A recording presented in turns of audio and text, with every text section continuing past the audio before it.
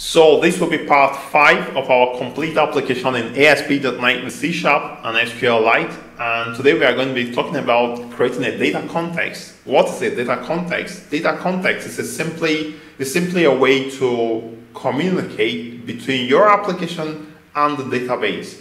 So since you are not going to be creating database objects manually, you want a way for some middle tier, a context to actually do this job of fetching data, storing data, manipulating the object in the database. That's why we need a data context. That's what we are going to be doing in this part 5. Again, if you are joining for the first time, please subscribe to my channel. As I used to say, this motivates me. If you want to go further, please buy me a coffee. So let's go ahead to get started. The first thing we want to do is to create a class in the data folder, and we are going to call it hospital context. So I'm going to go to my data folder. I'm going to create a class. I'm going to call it hospital context.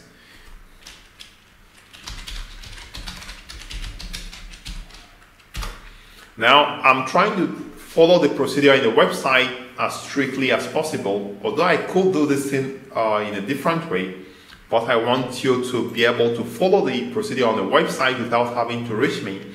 But if you have challenges, you are free to let me know. Now I promise that this tutorial is going to be zero coding, and so feel free to copy the code snippets and paste, but feel free to make out some time to look into the code to see if you can make some sense out of it. Now the context I call hospital context has to inherit DB context. So DB context is a class provided by .NET Core to help you actually do ORM. So I'm going to inherit from DB context. Right, so I'm going to show potential fixes, and I'm going to just bring in the namespace. It's using Microsoft Identity Framework Core. And so the first thing we want to do is to I think it's better to just copy everything and paste. So we are simply given the context, the tables or the names of the classes we want to use to generate our tables. So I'm just going to paste it right here. Okay, so I think I can hold down Control dots. Yeah, this is fine. All right, so at this point, let me bring down this one and shift this one as well. So this is where we are. This is our context class. This is how it looks like, and you've done it. If you've come this far, you don't need to do anything further in this class. Now the next thing we are going to do is to generate our tables. For now, there are no tables in our database. If I go back to my application, and we have this connection, if I go to tables, you see there are no tables in our database, and now we want to generate the tables. There are a number of ways to do that, but let's take it step by step. The first thing we want to do is to add a connection string to the appsetting.json file. So this is what the connection string looks like. So specify connection string and then specify the data source where the database is. In this case, the database is in data hospital db.db. So if I go back to app settings right here, so these are app settings file. I'm just going to add, going to just create a space here and just paste it. So I've created, I've added the connection string right here. The next step says also add the connection string to the startup.cs file in the configure services method as shown below. So I want to tell these applications that when the system starts up, it's going to connect to the database using a connection string. So if I go to the startup.cs, which is this file right here, we don't have a connection string. So we are going to simply add options.sqlite connection. So let's see. So if I go back here, let me just copy this. Services that add controllers with views. So you see services that add controllers with views, and the next line is services that add DB context and specify the DB context.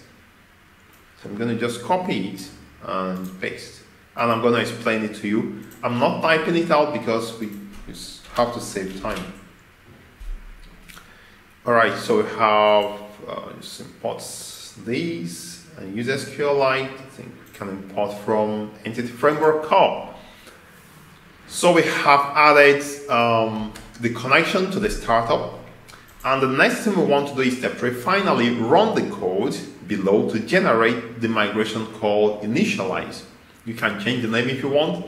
This will simply generate the script that will create the database objects for you. We're going to say add migration and give the name of the migration. Now, the migration uses whatever context you have on your database. So that context we created, I'm going to just go back to show you. So this context have all this database because I told you that the context relate to the database. So this context is going to check what classes are there and use these classes to generate the tables. So a migration is going to generate the script that is going to generate or create these tables. Alright, so first I'm going to save everything. I'm going to kind of build this project to make sure it works. So I'm going to go to build solution, and no issues found, as you can see.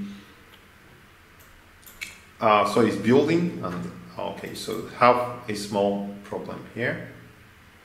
So it expects, I think I missed out one closing braces. Alright, so rebuild again and it should be fine. Okay, so the next thing says add migration called initialize. Now, if you have more than one context in your database, in your application, you need to specify the context you want to use for the migration. And now we have only one context, so we don't have to specify the context. So if I go to Server Explorer, so go to View Server Explorer View, I'm going to Other Windows and going to Package Manager Console. That's where I should be. I think that should be right. And here I'm going to write the command add migration. And I'm going to call it initialize. And you can say minus context and specify the name of the context, like hospital context. So in this way, it's going to use the hospital context. But in this case, if I don't specify the context, it's also going to use the same context because we have only one single context in our application. So I'm going to go back here. I'm just going to check if everything is okay. So I'm going to just run this. Okay. So it's going to generate the migration scripts, and I'm going to show you where it places this migration script. So if you go back to your application now, you can see a new folder called migration created right here. It's migration, and you see how the script has been created here. So you have the initialize created with a timestamp and snapshot. You don't have to worry about this. Now, how do we generate the tables?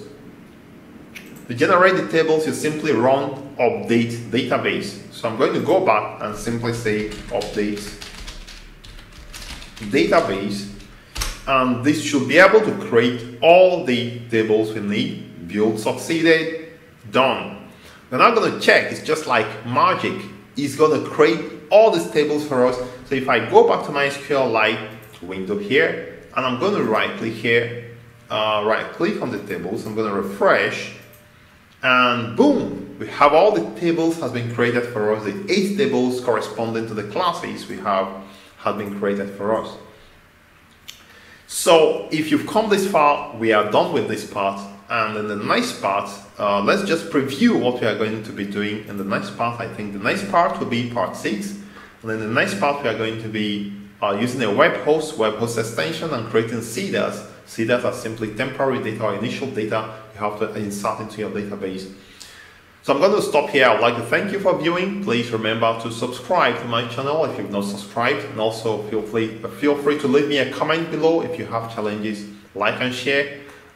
This used to be motivating for me. I remain kind on the Tech Pro, and I'm always there for you.